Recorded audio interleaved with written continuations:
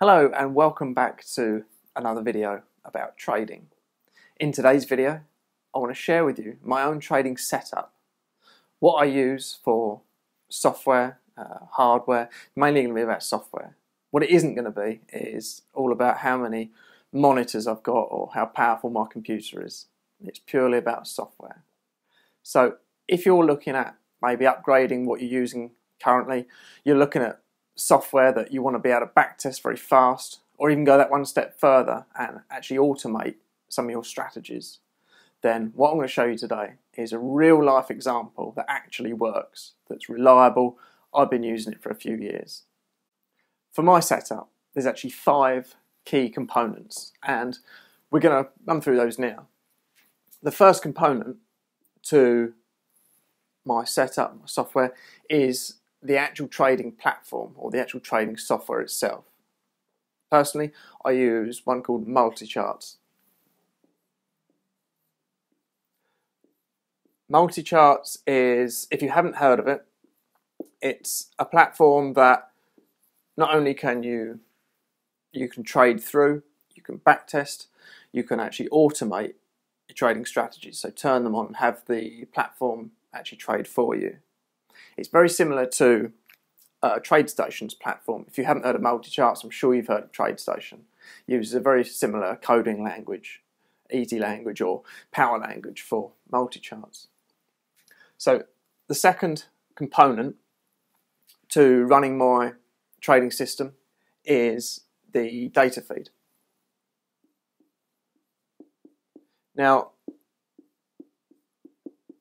for this data feed, there's many different options. They literally sort of plug into Multicharts. There's many options. For me, what I use is the data feed from Oanda. It's very reliable and it actually costs nothing, so it's free.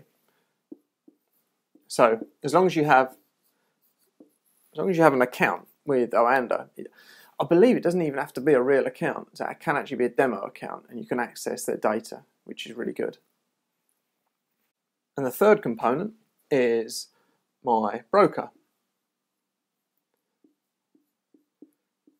So Multicharts isn't a broker. Not like TradeStation. TradeStation is a trading platform, but also a broker as well. Multicharts is standalone. They're not a broker. So Multicharts will generate orders, or you can trade through Multicharts, and Multicharts then sends the signals to the broker of your choice. Again, there's lots of choice that you can use to trade via Multicharts. For me personally, I used to use Oanda. I used to use Oanda for the data feed and to trade through as my broker, but at the end of 2017 they actually stopped allowing that for EU customers for some reason. So I made the switch, and now I use interactive brokers, or IB. They're very good. I actually get better prices through interactive brokers than I do Oanda, and you can trade a much wider range of instruments. And the fourth component to my setup is a little piece of software that's not essential, but what it does, it's a little program that links between Multicharts and interactive brokers. It's specifically for interactive brokers, and it's called IB Gateway. I don't need to go into too much detail about this, but if you do choose to use a Multicharts and interactive brokers setup, then I recommend you use IB Gateway. It frees up memory on the machine that you're running the platform on, and it just makes the connection that bit more reliable. It's not essential though. And the last one is a VPS. So what's a VPS? A VPS is a virtual private server, and I'm using one at the moment, or I've always used one actually, from Amazon. And I'm on the free tier from Amazon. It's a very small server. What it is, it's a cloud-based server. So it's like having your own computer, but it's hosted by Amazon. So the benefits of that mean that there's no downtime, there's very little risk of power outages and dropped out internet connections, etc. So this is basically a virtual computer. So you don't run the software on your own computer. So once you have your virtual computer, you then load Multicharts on that computer, and then you plug in your data feed and your broker, and you access the VPS. So you access this virtual computer via your own computer.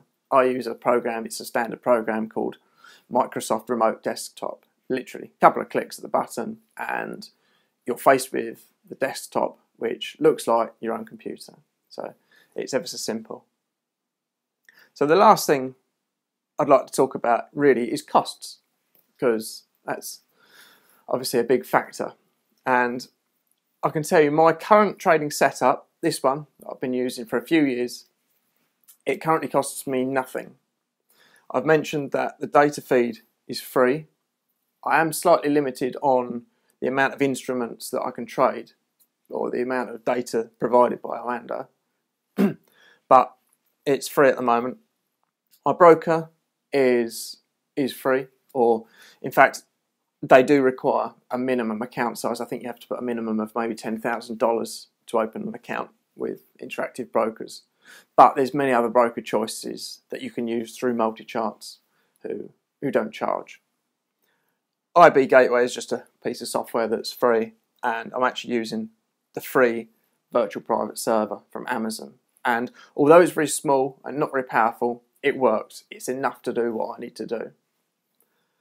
The main cost is Multicharts. It doesn't cost me anything, because a few years ago when I first started using it, I bought what's called a lifetime license.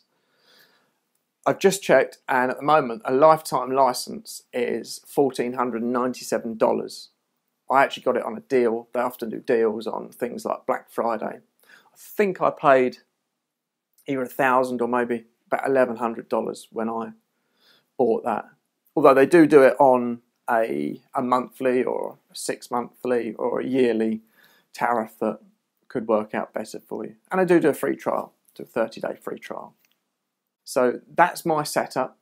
This setup allows me to create, backtest, optimize, develop really some nice trading strategies on whatever market I want.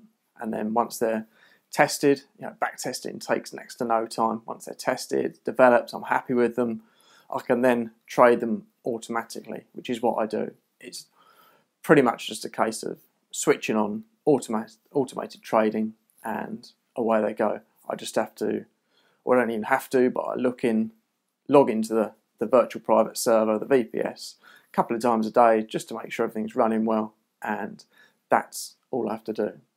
If I'm developing new strategies, then I actually have another copy of Multicharts that's loaded on my own laptop, and I do all the development on my own computer. I don't use the virtual private server. That's purely for trading. Development's done locally, just on my own laptop. So I hope that helps. For those of you who are wondering about maybe upgrading to backtesting software or going for automated trading, this is just one option. There's many different options. There's many different software. It just happens to be the one that I started with and the one that I've learned and become to really, really love. So it's not the only option. There are cheaper options like MT4. I'm sure you've heard of MT4. I'll probably do a video about the different options later on. But for now, have you got any questions that you'd like to ask about my own trading platform, setting things up? Maybe you want to know additional features of what can and can't be done with Multicharts. Comment down below, and if you like the video, please like it and subscribe to the channel, and share the video with anyone who you think that they find it useful. And I'll see you on the next video.